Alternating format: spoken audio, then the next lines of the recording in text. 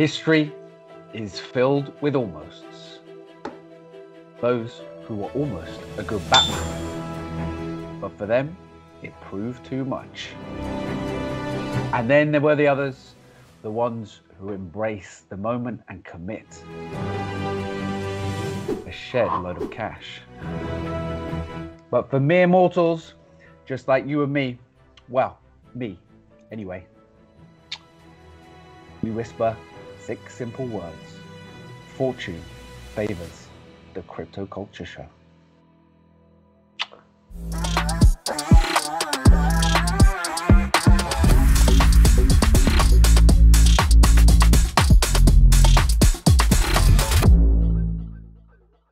Hello and welcome to the show.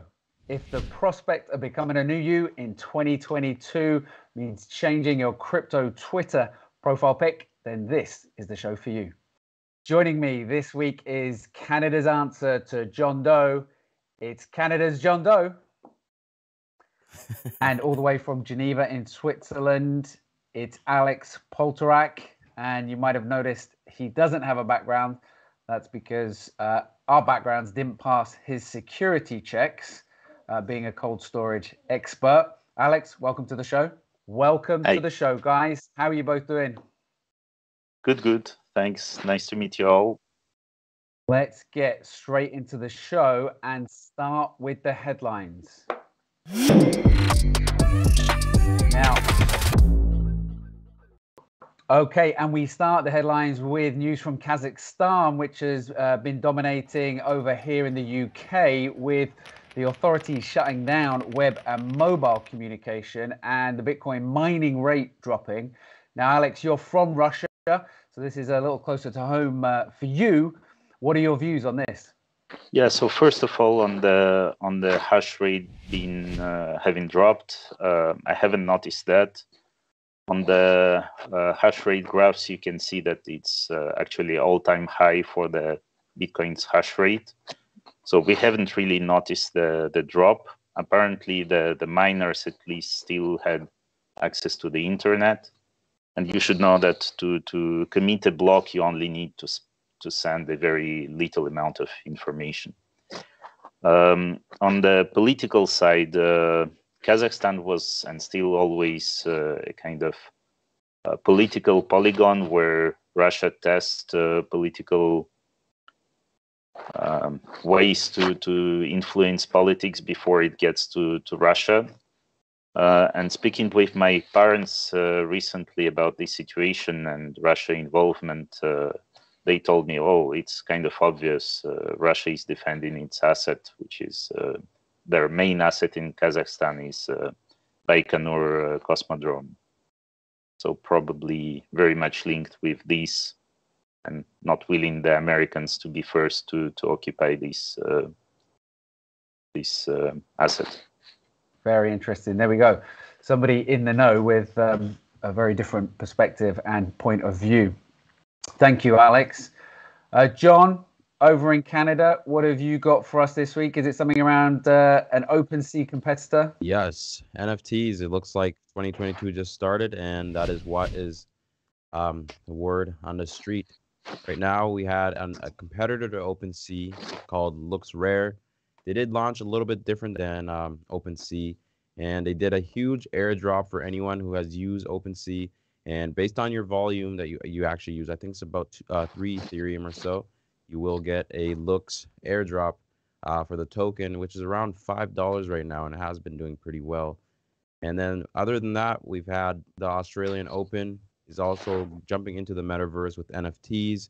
So I think we're off to a good start for 2022 for NFTs. I don't think we're going to slow down here in the new year, and there will be lots more to come. Indeed, and not that I would say this, but some might. The Australian Open in terms of tennis might be a poor cousin to Wimbledon, the US Open and the French Open. So they're stealing a little march on their competitors with an NFT launch and the news about Novak. They certainly put themselves in the spotlight. For sure. Very good. And we just finished the headlines on a guy in San Francisco who has hacked his Tesla to be able to mine Bitcoin. He looks very happy with himself. He might not be so happy when he finds out his warranty is voided. But hey, maybe when Tesla start accepting Bitcoin as payment, they'll give him a pass. So yeah, that's what he says. Honestly, yeah. I'm not sure it's profit. Oh yeah, that's true. Yeah. It may be mining rewards, but I'm not sure it's profit. Yeah. Okay, it's time to get really graphic now. Don't worry, it's not about to go all not safe for work. I just mean this next bit has got some graphs in.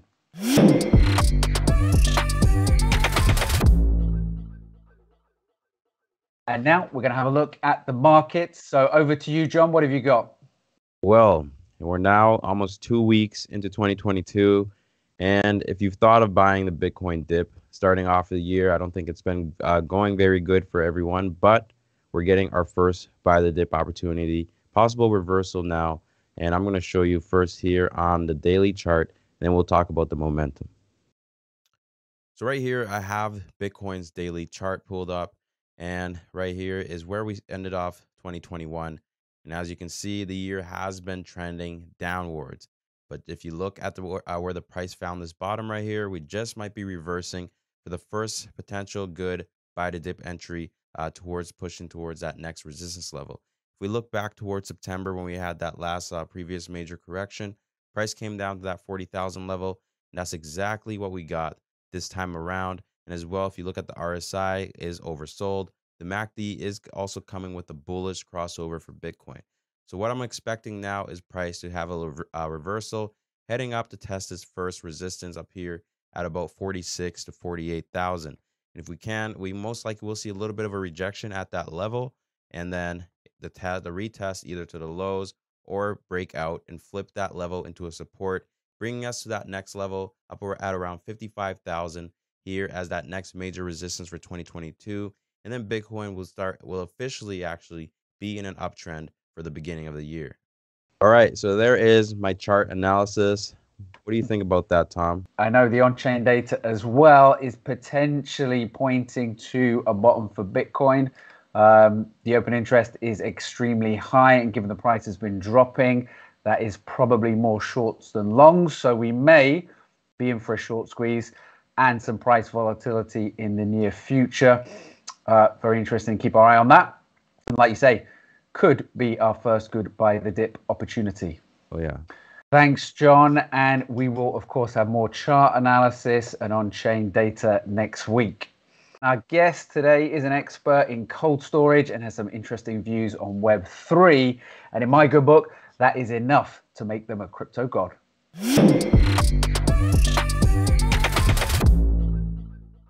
Alex, welcome to the show. It is a pleasure to have you on.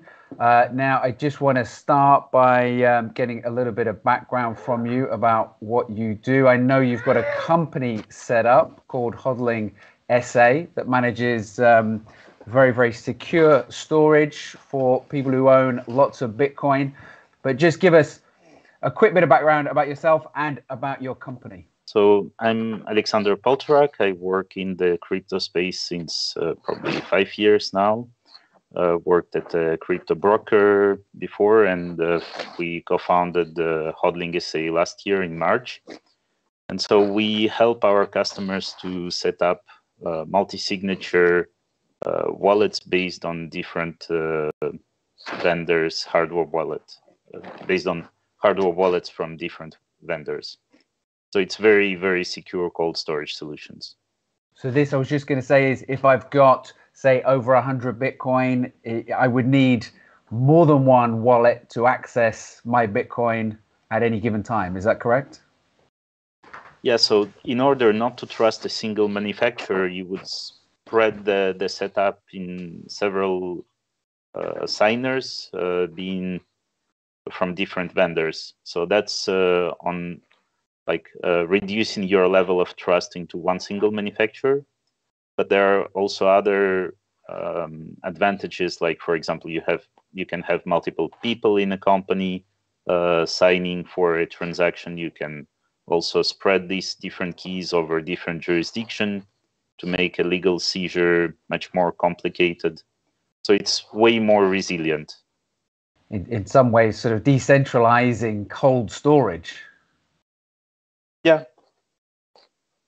And sort of talking of decentralization and putting the power back into the user's hands. We mentioned Web3 earlier. It's obviously a very current buzzword. What's your take on Web3 at the moment? Yeah, so currently it's definitely a buzzword.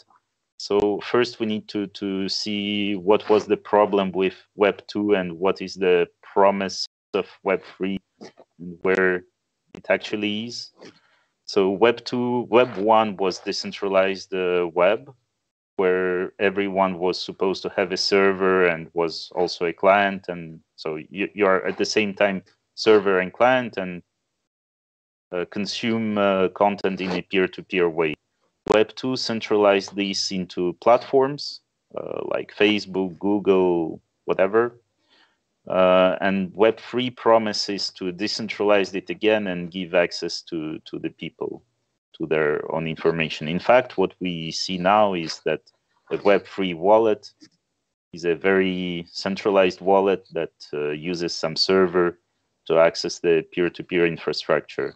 So for now, it's more of a buzzword. The intention is good, but yeah, we have a long road to go for now. And I guess as well, you know, there's a big push on decentralization within the blockchain space, but I presume, I don't know what your views on this are, but I presume that at some point in the future, we have to balance some level of centralization with decentralization. And at the moment, we're trying to find our feet in terms of where that is. Is that your perspective on that as well, or what do you think?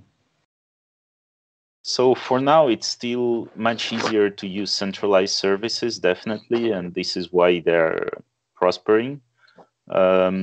But the Bitcoin white paper, it's just 9 pages. But if you read only the abstract, which is one single paragraph, it clearly lays down that in order to benefit from decentralization, from censorship resistance, unconfiscability, I cannot pronounce this word, an ability to confiscate your coins, yeah, from the all the benefits that Bitcoin and the blockchain technology kind of unleashed. In order to have them, you need to run your own node. You need to access the network in a peer-to-peer way and to be self-custodial, meaning keeping your own keys for yourself. So Web3 is for now far from being this. With Bitcoin, we had several, let's say, waves of re-centralization, like with Mt. Gox, probably the first time when approximately 80% of the circulating supply was on Mt. Gox. We all know how badly it finished. So it goes in waves where you kind of need something bad to happen, like Mt. Gox, to remind people the reason for decentralization in the first place. Now, the founder of Signal, Matthew Rosenfeld, Moxie, he's also known as Moxie. He says in his blog that one of the surprising things about Web3, despite being built on crypto, is how little cryptography seems to be involved. What does he mean by that? Well, so cryptography is used in peer-to-peer networks in many different ways. And one is, for example, the DHT, distributed hashtag table, to route from a peer to another peer, so that you can discover the road from one node to another node. And this is probably what is still absolutely not used in Web3. Like most Web3 software, or whatever you call them, that you use today is a software running on your computer or your laptop connecting to a server, to a very centralized server, which connects you to the peer-to-peer infrastructure. Because doing peer-to-peer from your phone would be more battery consuming, would be more complicated to use, would use more bandwidth. In all aspects, it's more complicated and more expensive. So this is why real cryptographers, they are quite deceived for now on Web3. For me, anyway, the interesting thing about this whole space is we have several big talking points, you know, at the moment, with Web3 being one, decentralization being another, speed and optimization being another. And as they get thrown at the industry, I guess what we're looking at is the beginnings of technology innovation in response to challenges and obstacles that the sort of blockchain or crypto is meeting out in the real world. Alex, I want to say a big thank you for your input and your views on that today. Time now to raid our digital piggy bank and tip out our coin of the week.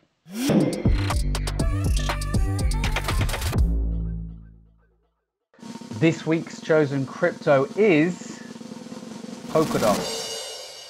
Polkadot is a platform, so they say, for Web3, and its aim is to enable a completely decentralized web where users are in control. What does it do? It basically allows interoperability between blockchains and allows blockchains to push information and transactions in a trustless way via their relay chain. Behind it is the evangelical co-founder of Ethereum, Gavin Wood. And as we mentioned before, I think very interesting for this year, given that Web3 and decentralization are certainly going to be two of the topics we will be talking about. Alex, just over to you. What are your views on Polkadot? Well, honestly, I'm not a big fan of Polkadot because to me it looks a little bit over-engineered. There are many ways to solve this interoperability issue, and I'm more fan of what's called atomic swap approach to interoperability between different blockchains. It's lighter, it's faster, and it relies only on cryptography, while Polkadot rely on cryptography, but also on what's called crypto finance, or let's say economic incentives to follow the protocol. And it's a little bit really complicated. And just out of interest, what other chains use atomic swaps that are out there at the moment? Are there competitors that are doing it in your view in a better way? So it's not chains; it's software that helps users to interact between existing chains. So instead of, for example, interacting between Ethereum and Bitcoin via another chain, which is Polkadot, that makes things complicated by adding a third chain where you have security on all three of these different chains, it will be interacting directly between Ethereum and Bitcoin through some peer-to-peer software, but just between the participants, no blockchain for this. Very good. John, any views? Yeah, like to Alex's point, it makes sense for Polkadot. From a trader's point of view, yes, riding the price action, that looks good. But in terms of development, like Polkadot, I remember seeing the private sale a few years ago. It's been lingering around, and then now it's where it's popping off. They've raised a lot of capital, but the development, that's what's kind of holding it back right now. If you see, it's part of the top 10, I think, cryptos, but the development for actually what it's supposed to do is not there yet, even though they do have the resources. So I think there's more of a technical issue there. And like atomic swaps, I remember back in 2017, when we had all those other chains, privacy chains and things like that, they were trying to come up with that solution. But now we got things like Uniswap. So I think that kind of delayed it, because most people, it's easier to just use something like Uniswap versus actually developing something like atomic swaps for blockchains. Uniswap is Polkadot, I do one blockchain. It's still within Ethereum ecosystem. Within one. So people can think, you can use like wrapped, you can use a wrapped token, wrapped BTC on Ethereum, but it's not actually switching from Ethereum's blockchain to Bitcoin's blockchain. So I think that is something that now we are getting technical. We need to get into. It's good. So you mentioned the wrapped coin. To wrap a coin, you need some kind of bridge between the two blockchains.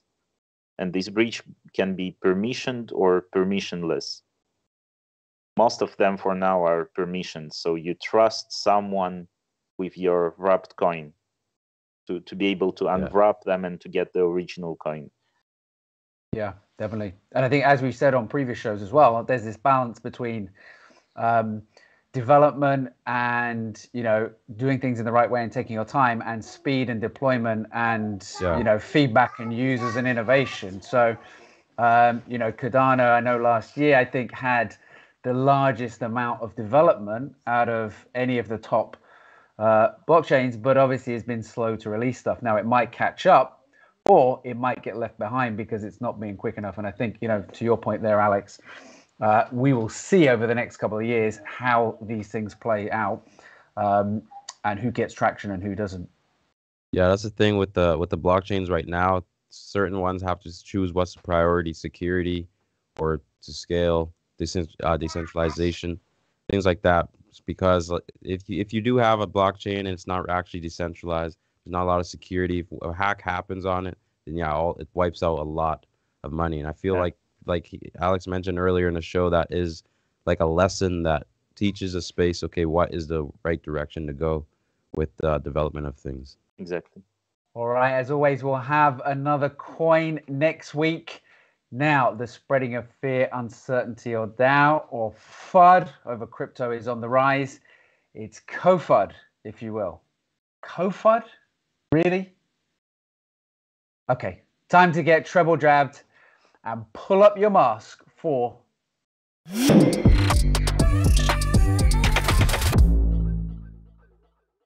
So leading the FUD pack this week is Conservative MP Richard Holden, who's been calling for crypto to be regulated like gambling. There are growing calls for tougher regulation across NFTs and cryptocurrencies in 2022 because of concerns they could prove dangerous for vulnerable people. The MP in question compared crypto to the Wild West and said it could quite easily and sensibly be considered gambling.